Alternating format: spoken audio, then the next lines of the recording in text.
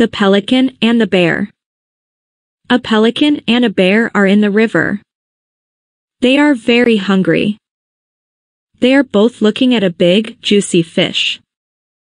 The bear reaches for the fish. It lifts its paw. The pelican opens its beak. It is ready to take the fish out of the water. The bear sees the pelican.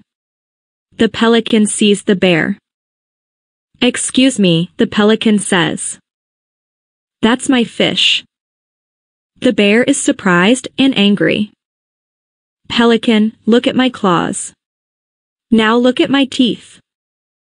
That's my fish." The pelican looks scared. "I'm sorry, bear," it says sadly. The bear is stronger than the pelican. The bear looks at the pelican. "How do you feel, pelican?" he asks. "I feel hungry," says pelican.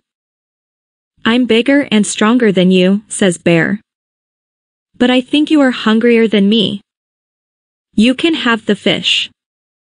"Thank you, bear," says pelican. "You are kinder than all the other bears."